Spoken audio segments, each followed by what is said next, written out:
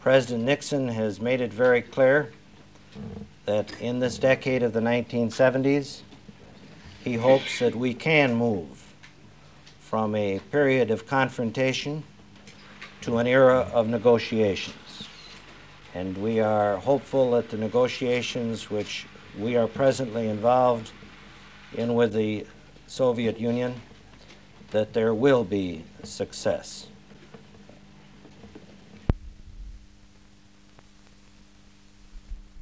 We in the Department of Defense in the United States are very concerned about maintaining a proper strategic balance,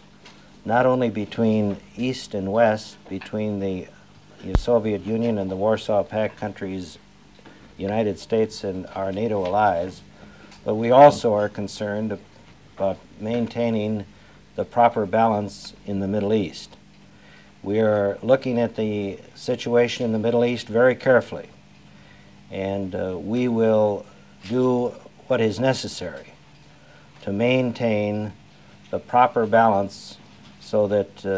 there can be a degree of peace and an opportunity for peace in that area in the world.